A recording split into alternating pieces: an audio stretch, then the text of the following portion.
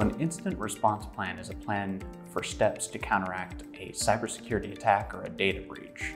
Just like you should have a plan in place in case there's a fire, you need to have a plan in place just in case there's a cybersecurity attack. Your first line of defense is keeping a record of your assets. That way, in case something goes missing or gets modified, you'll know. Your next step is to identify potential threats.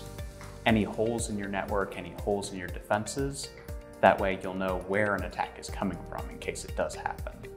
You need to be able to decide on actions quickly. Hackers move fast, and you need to be able to move fast to keep up with them. You need to test your response plan. Just like you have drills in case of a fire, you need to have drills in case of a cyber attack.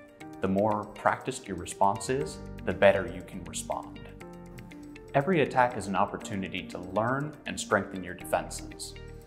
You need to be able to adapt to keep your company safe, so revisiting your response plan from time to time is very important. Finally, staff training is essential.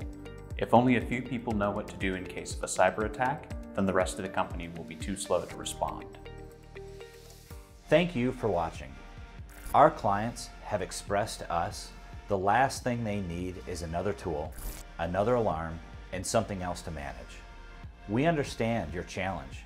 You need to focus on the business and its operations while knowing that the cybersecurity threats are handled for you.